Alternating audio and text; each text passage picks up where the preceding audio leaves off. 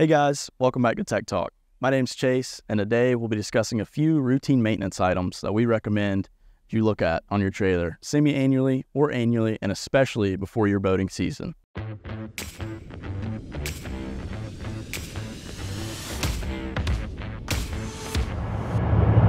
So the first thing we recommend is be sure that all of your lights are working on the trailer.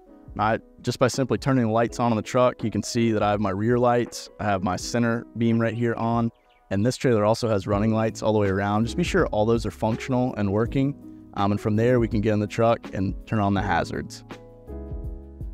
So once the hazards are on in your tow vehicle, you can see I've got both lights flashing on either side of the trailer.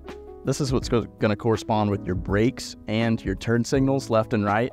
This is a critical component. You always want to be sure you have functional signals on your trailer. So the next thing we recommend checking is the grease in your hubs. This trailer has the Vortex trailer hub here, just a plastic cap that goes over the center. Some trailers might be a rubber cap. There's very different variations, but underneath, this one's just a screw off. We'll screw it off. Once you have it off, you'll notice this nice kind of teal blue color marine grease, and there'll also be a grease fitting right in the center. Be sure that your hubs are packed with good marine grease at all times. If every time you open this and it's got like a milky color grease or anything like that, want to be sure to pump that out and get good grease back in, or go ahead and replace the hub. Last thing we recommend checking is the brakes on your trailer.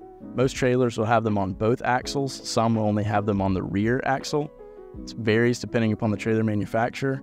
They are located right behind the wheel. You'll see you'll have the caliper, brake pad, and the rotor. This is something that people typically forget about, but is a critical component of being sure you're safe when hauling your boat on the highway. All right, guys, so we've covered the lighting on your trailer, brakes, as well as greasing your hubs. These are three critical components that'll keep you off the side of the road and on to your final destination. If you have any questions or comments, leave them below, like and subscribe, and we'll see you next time.